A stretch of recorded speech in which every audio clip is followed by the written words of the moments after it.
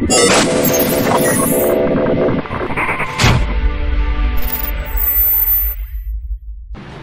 good evening, everybody. I didn't actually have a video planned for this evening. I'm actually just working on some regular orders. So here's some Junebug purple Senkos right there. I think that's a really pretty color. Basically, I've kind of started using just straight black grape for my Junebug recipe now that Lure Works has changed their Junebug colorant, and I think black grape really gives it a good look. So I'm just making some Senkos and burning my fingers in the process. Senko molds just get so hot. Oh, that one didn't work. That one didn't work either. Jeez. But yeah, Senko molds get pretty hot. You know, the bait's real thick, and with that salt in there, it actually takes them longer to cool down. Here's a pretty interesting idea. I took the Junebug purple and I added some big silver flake to it. Check that out. What could I call that? It's like Junebug big silver. It's really cool, and the idea I had was I wanted this to be really visible to the fish. I wanted it to stand out amongst all the other things that they see on a week-by-week basis. But yeah, just making some things tonight. I'll show you what I've been working on real quick. So here are some things that I'm working on. Obviously the Senkos that I just showed you. I have some Junebug purple candy cane juniors, regular Junebug candy cane juniors, Junebug savvies. I'm actually still finishing up the skink order from the other night. I actually have not finished that one. I just need to mix up the rest of the goodies. So not a whole lot of variety here, basically just a bunch of Junebug. But my Senko molds were getting so hot, I kind of had a funny idea, and that's what I wanted to do in this video. Give me a few minutes, and I want to see if my crazy little theory works. So after shooting a couple rounds of just some various leftover Senkos here, your Senko molds get super duper hot. In fact, let's take a look here. 127 degrees. That's pretty hot, wouldn't you say? Well, let's see if that is hot enough to cook an egg. Woo! Yeah! Alright, we're gonna set the eggs down here. And, we're gonna set the molds down. Jeez Louise. Alright, we've got us an egg here. Woo! That is pretty hot. Let's see what happens.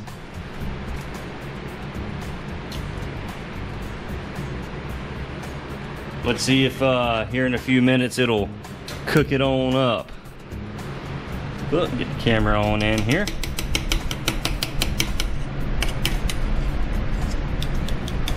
Yeah.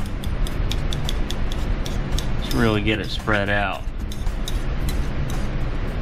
Give it a couple minutes and see if it'll start setting up, which I think it is already. I mean, that is just incredibly hot. Let's take a look, or let's keep looking. It's definitely starting to whiten up in some areas. I mean, it is incredible how hot your molds get. So, you know, it's just kind of this is just a fun, goofy demonstration, A, to see if it'll work, but B, always wear your gloves, because your molds literally can kind of cook an egg. It's starting to set up right there. Check that out. So, you know, we might could scramble these things a little bit. I mean, this stuff is hot, ladies and gentlemen. But we're gonna let it sit there for a few minutes, and then we'll get back with you. Tell you what, they're setting up pretty good, so we're gonna go ahead and season them with a little bit of black pepper. Yeah, always like a little bit of black pepper on my eggs. Kind of, yeah. Tell you what, that's eggs over easy right there. It is set up It's cooked in several places. Scrambled eggs. And the thing about it is those eggs are warm. I mean, those eggs are hot. That's no longer a cold egg right out of the fridge. This is the dumbest thing I've ever done.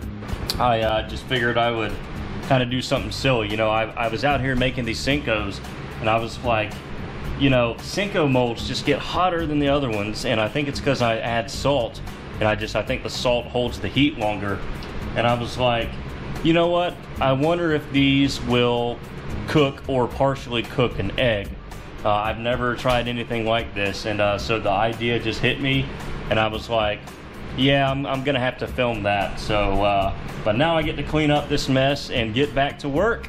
Yeah, guys, definitely don't try this at home. I mean, I have got just burnt egg, overcooked eggs stuck all to my molds, and I mean, there's probably egg inside the mold. Oh yeah, look at that.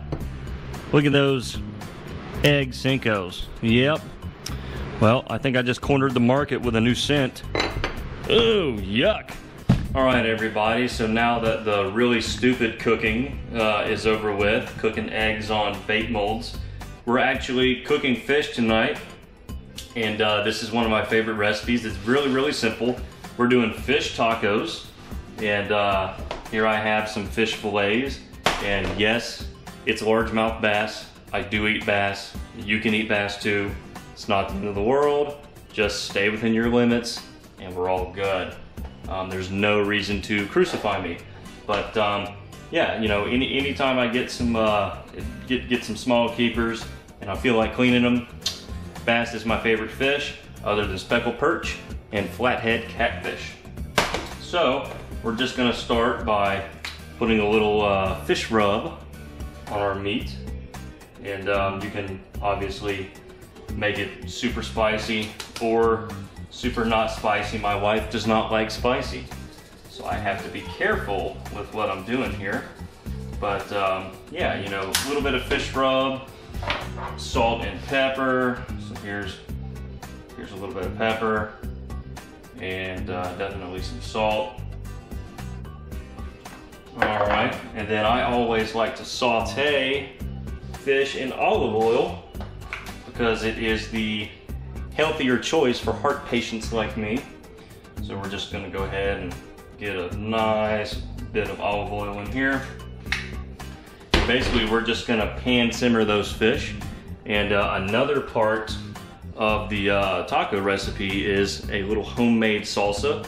So this is scallions, tomatoes, and then obviously some red onions, chopped up very fine. And then we actually cut up some orange, and then we're gonna squeeze some orange juice in it, which just gives it a nice liquid texture. So we'll probably do a little more squeezing here in just a minute. But I'm gonna let the fish start cooking, then I'll meet you back. Also, I like to go with a sun-dried tomato tortilla. And I mean, really, these are more like fish burrito things, really, than fish tacos. But I always like to microwave these to get them nice and warm. And then I just lay my fish in it, cover it in salsa, wrap it up, and I'm done. Some people, you know, put other things on there, cheese, whatever. I just go fish and salsa, and it works pretty well. All right, if we look at here, I can just touch it and it's just flaking in half. So we are pretty much done. All right, ladies and gents, we are done. I have my heated tortilla here. So I'm just gonna kind of put the fish in there, flake it out a little bit. Looking good, looking good. Oh yeah, just a little bit more. Then we're gonna take the salsa here. Yes, sir.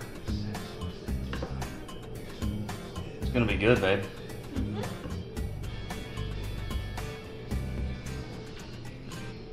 And that's all she wrote for me. All right.